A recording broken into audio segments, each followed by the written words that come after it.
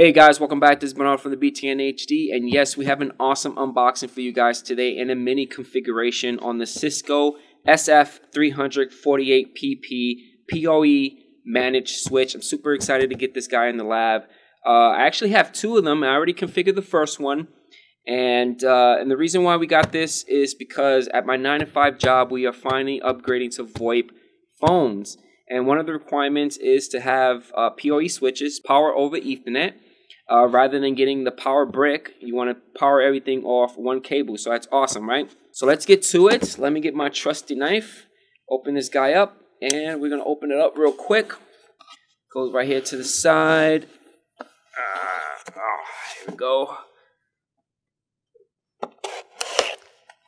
That's it. It's just open this guy up. Boom. Great.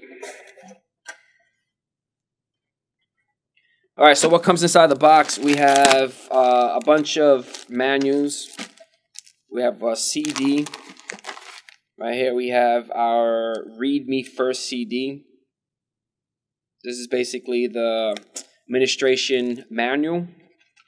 You have the Start Quick Guide right here in different languages. First couple of pages is English. This is the one that actually tells you the IP address that's assigned automatically to the switch. I believe by default, a lot of the switch IP addresses is 192.168.1.254. And just got to make sure that when you get a laptop, which we are going to do, that laptop has to be in the same subnet. So when you plug in, you're able to log into the Cisco web interface and then configure it. And last but not least, we have our technical support contact little paper right here. We have our serial connection if you want to go old school and do a terminal, telnet. We have a power cable. Now, I got this Cisco SF300 from Amazon, and it looks like the buyer gave me like European cable. See? That's no good. But they did hook me up inside the box. They gave me the standard USA cable, which is this guy right here. I don't know. This feels kind of like not legit because look at the difference between this guy. This guy is really heavy gauge cable versus this guy looks like, you know, like a monitor cable. But it still works. And last but not least, we have the beautiful brackets. The brackets is a must. We are going to hook this guy up with brackets. And then we got the screws, and we have the little, these are the screws right here to hook it up to your rack in your LAN room. And the little baby screws are to hook up your bracket on the side. You got two brackets. So we're going to actually do that right now. Pretty soon, I mean. And then we have our little stickers, which you can put it at the bottom of the switch. We'll put this to the side, this to the side, all that to the side. And then we have the beautiful switch. Look at this, awesome. Put the box to the side. Beautiful. Let's take this plastic out of here. Again, like I said, we got two of these 48-48. I think it gives us enough ports. The first switch, I already configured it with a 10.10.10 subnet. This one, again, I'm going to assign it to an IP address on the 10.10.10.10.24 subnet. So that's what the IP address range that I'm going to be providing to my VoIPs phones when they come in. So far, our major carrier is Mitel. We heard a lot of good things about them. I like the plugin that they have, which is integrated to Office 365 and Outlook. And I think the next thing that we need to do is migrate our DID numbers to Mitel. So it's going to be a while, but I need to get these guys up and running. Make sure, from my understanding, I think you have to configure your PoE switches to QoS, which is quality over services. All right, so I'm going to take the small little screws. And we're going to hook up these brackets. One bracket goes this way, and the other bracket goes on the other side as well. Going to get my nice little, you know, tool right here. The Phillips screwdriver. Close that up. Cool. And we're going to get our little screws. And we're going to mount it.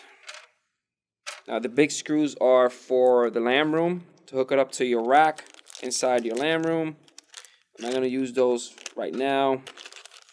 Put those to the side. And we're going to screw in first bracket on the side.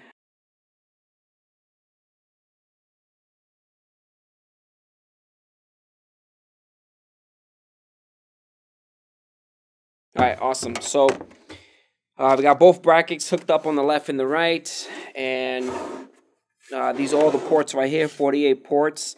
Again, the speed is on 1 through 48. Right, 1 through 48, you got 10 by 100, 100 speed.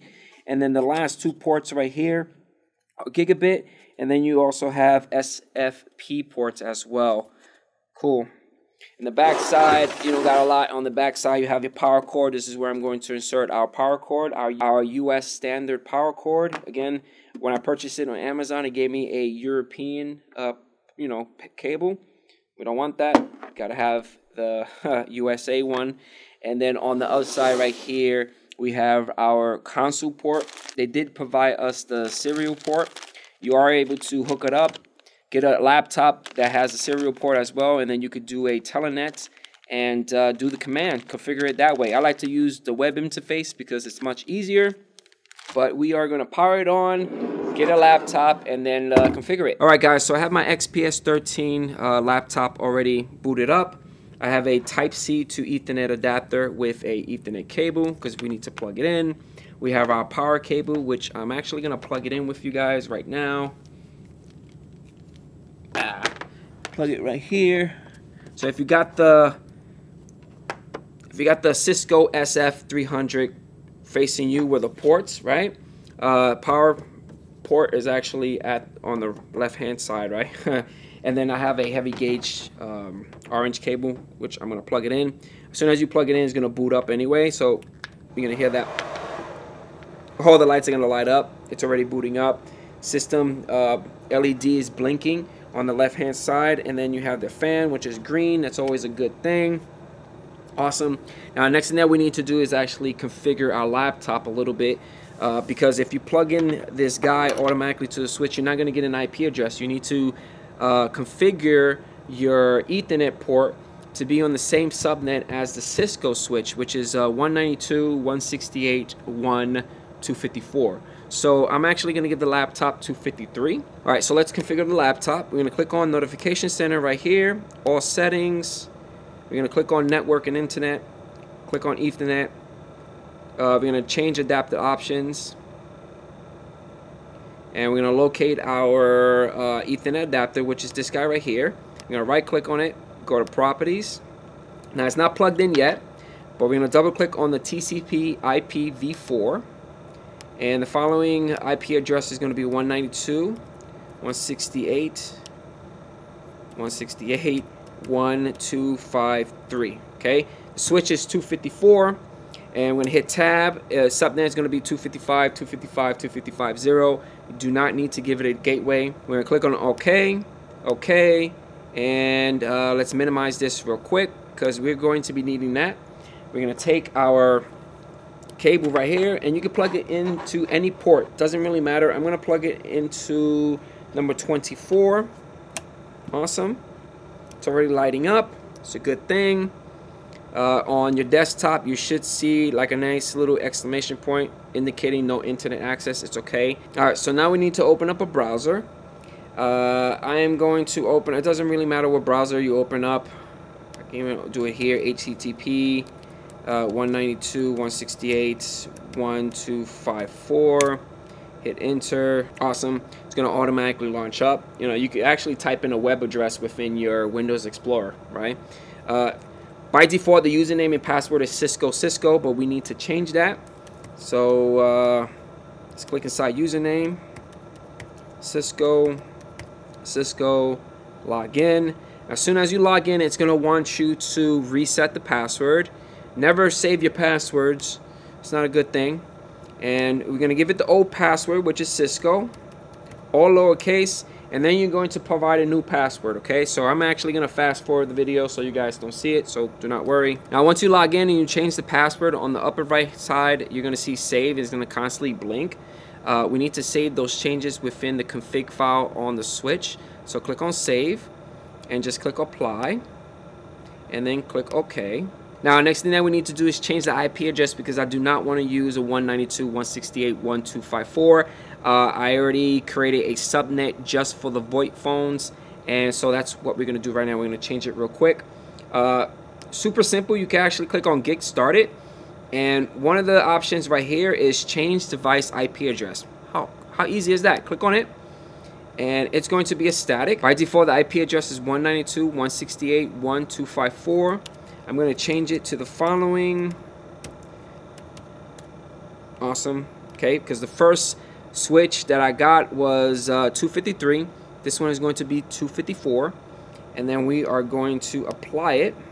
Okay, now once you apply it and okay, you're gonna get this. Don't freak out. The reason why you're getting this is because you're not on the same network as the 10.10.10 or whatever IP address you gave it. So this is the reason why I did not close up the network connection, because I need to get into my network adapter, right click on it, go to properties, and I need to be part of that 10 subnet.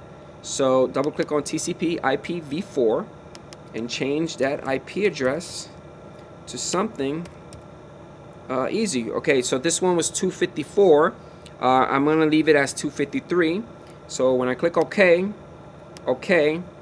and I'm gonna minimize this real quick, and it should reload automatically. If it doesn't, just click on reload. Looks like it's doing something, and there we go. And then you're able to log in. And the password is not Cisco anymore. Remember, we changed it. So whatever password you provided, give it. And then once you log in, again, don't save your password, don't need to.